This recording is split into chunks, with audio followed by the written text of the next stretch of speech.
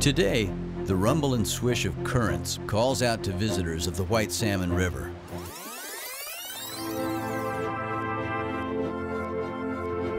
But for those with an ear for history, the canyon walls still echo with the sounds of spinning turbines, the hum of hydropower. You don't do a lake tap every day. These are very infrequent. We're now watching the river eat itself back into the sediments. One of the most spectacular things I've ever witnessed in my life.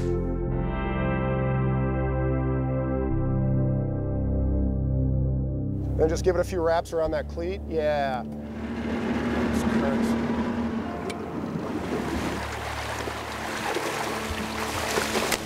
Within our power, we are going to try to capture every single fish. We won't, but we're going to do our best.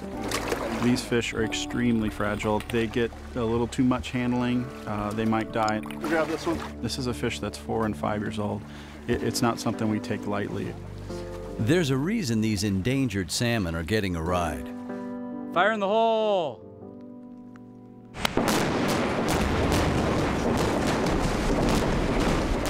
Historically, you go back over 100 years ago, the white salmon flowed right through here. It was a neat little canyon. And in 1913, we built Condit Dam. Constructed to help electrify a developing region, Northwestern Lake and the dam that created it must come out. Condit Dam was completed in 1913. 12.5 stories tall and 400 feet across, one of the largest of its era. As far as dam decommissioning, dam removals, this is one of the big ones. Glacier cold water, plunging 45 miles from the river's source on the shoulders of Mount Adams, was captured here, 3 miles above the White Salmon's confluence with the Columbia River. Condit was built to divert water from the reservoir into a mile-long wood pipeline that delivered it to a Pacific Corps powerhouse. At full capacity, 2 turbines produced about 14 megawatts, enough for 7,000 homes. There was just one problem: for fish. Fish can make it all the way up to the big plunge pool down at the base of the dam, and oftentimes when I'm standing up on the dam looking down, I can see them swimming around. A ladder providing fish with passage over the dam was part of the original structure, but a storm in the first year destroyed it. Later, a second ladder also washed out. In the 1990s, to reduce the dam's impact on fish, agencies required a costly passage system in the steep, narrow canyon as part of the new operating license. It was not a good deal for our customers. So for us, it was really a business decision to move towards decommissioning. Over 12 months, contractors must punch a hole into Condit and drain the lake. Then the dam can be demolished and its concrete used to recontour the site for planting with native species. As removal begins, the water level is lowered just 10 feet to keep the work area dry below the dam. But for lakeside residents who witnessed the drawdown, change was dramatic. Northwestern Lake became White Salmon River right before our eyes. It started to make a sound, and the sound was a sound of rapids, and it was sounding like a typical river. To empty the lake completely, workers drill and blast a tunnel through the base of the dam. A 90-foot thick wall of concrete built to endure the ages.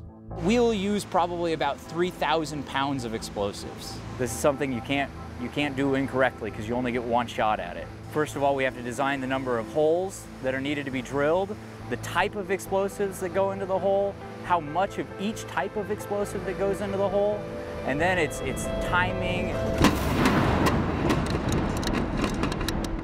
Each of 15 blasts leading to the breach is a cascade of explosions, timed precisely to create an opening 18 feet wide, 13 feet tall, sized and positioned to evacuate water and sediment quickly. It's going to be like pulling the plug on a bathtub. All the water behind me will drain down just like a bathtub would in about 6 hours. More than 2 million cubic yards of material has collected in the reservoir. And just behind the dam, a 5-story wedge of silt. Much of this will also be on the move. There's no doubt that it's going to be a muddy river when this gets released. It's going to have a consequence to the environment in the lower 3 miles of the river, but then it's going to be short-lived. Got a wild female. 91. Biologists have spent 60 months on a plan to protect salmon from sediment. Most of these fish are 25, 30. We moved a 45-pound fish. At the end of the day, I am absolutely exhausted. Tule Falls Chinook are also known as white salmon. These are descendants of the ancient wild creatures for which the river is named. They're big because they had to move big cobble and big gravel. We have moved fish this year that have tails that are the size of both of my hands. Lewis and Clark, when they came through, they would have seen these fish being harvested in the mouth of the White Salmon River. 1, 2,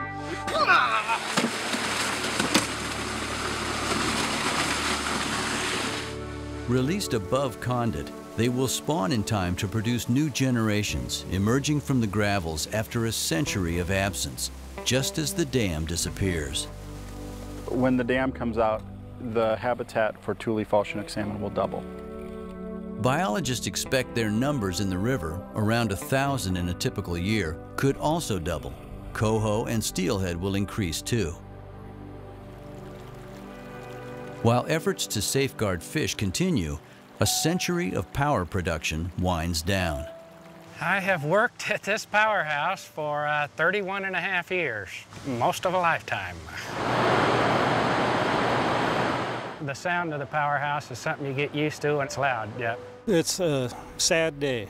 You know, I've been here 33 years, and it's been a great place to work.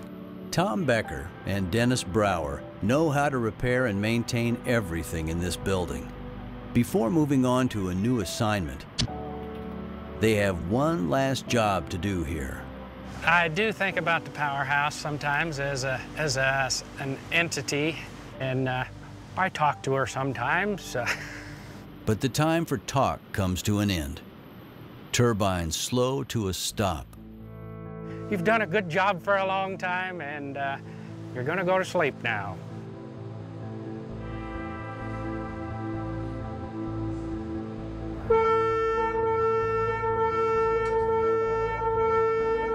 Three-minute warning. After months of precision blasting and boring into the base of Condit Dam, the last remaining 10-foot plug of concrete is laced with high explosives. Behind it, 2 miles of reservoir, up to 10 stories deep, but only for a few moments more. The demolition crew triggers a final charge.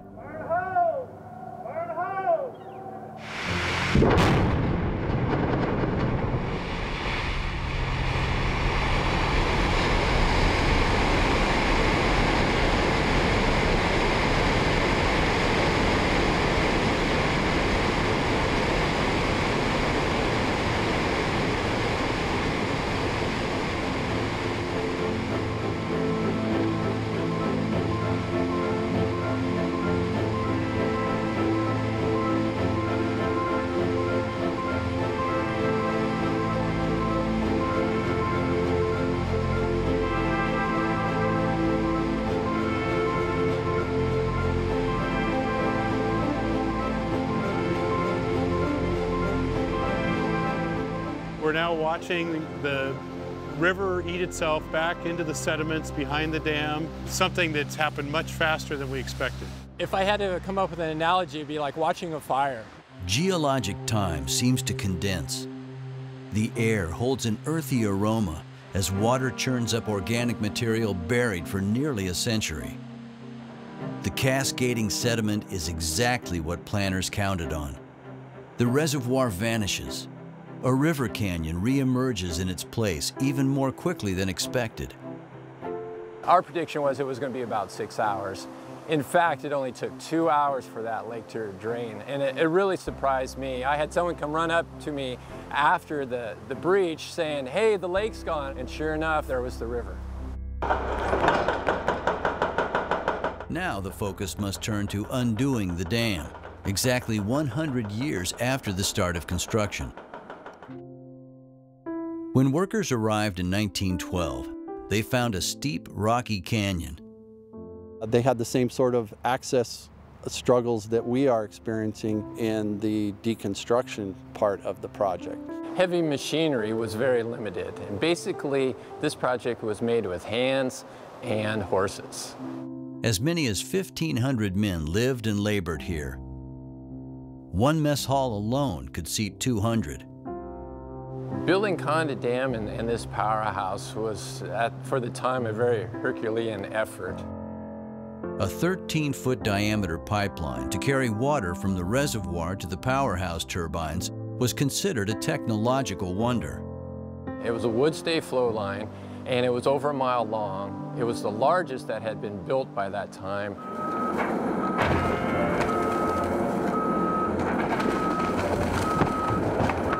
In the 21st century, it takes just one man in an excavator to erase the flow line.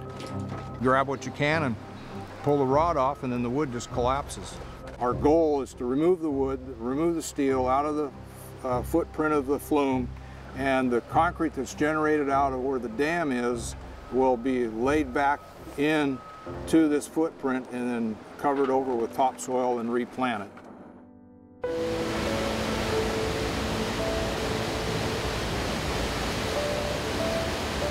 Every single bit of this river is beautiful. Every single square inch of it. With the dam going out, it's a river that will run essentially wild from its beginnings up in the mountain down to the Columbia. It's pretty unique in that sense. But the dam will not give up its place easily.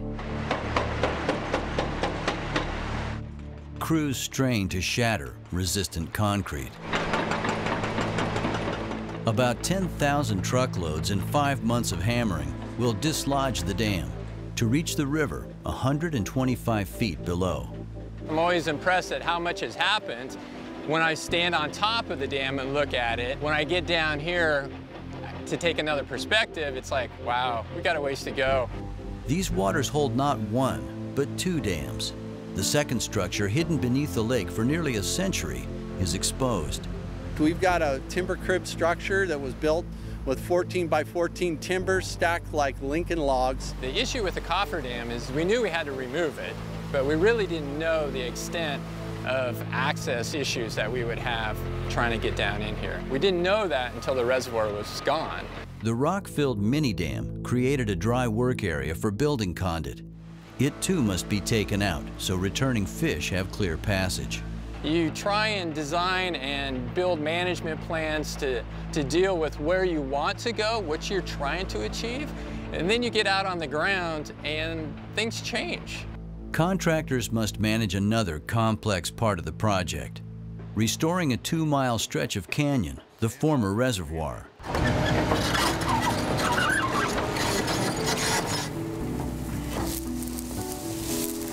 Mature plants that once grew along its shoreline, like this willow, are moved to the banks of the white salmon, with a gardener's attention to detail.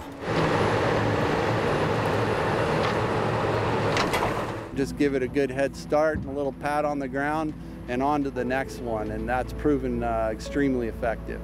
Planted with love. A canyon carpeted with orange markers gives way to 14,000 young trees, a forest in the reservoir's old footprint. Dozens of acres go green as landscapers apply nearly 1.5 tons of seed to hold in place new slopes with grass and shrubs.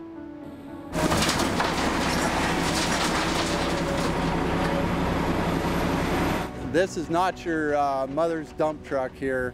It's a pretty serious, heavy-duty piece of construction equipment. Condit does not actually leave the valley. Instead, its new mission is to fill and recontour space once occupied by the flow line.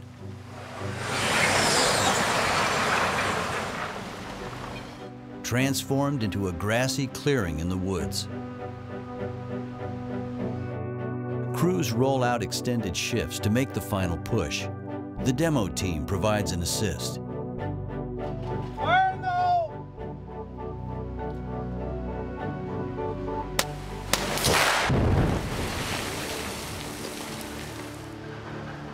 dam is gone. We have gotten in, we've removed everything. The river is free-flowing through the former project site. My great-grandfather fished this water. Someday his great-grandchildren and future generations will have that same opportunity. The white salmon is roused already by steelhead at BZ Falls.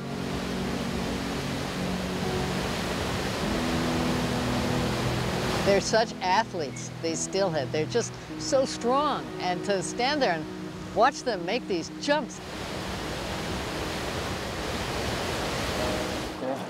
Right here, up on the left. Yeah, there's another one right behind it.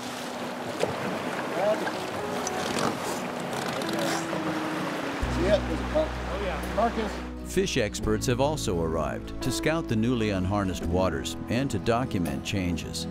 There's salmon up and through the system. We just went by several reds or salmon nests that were in the river. Fish are actively passing upstream. You would not know that there was a dam here unless you saw the grass and the way the moss is growing. The dam site, as you're coming towards it in a raft, it's hard to know where it was.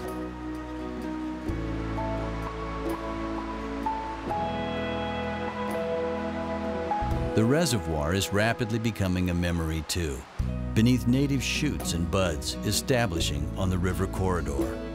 This has been a long process with many stakeholders, lots of emotions and lots of views.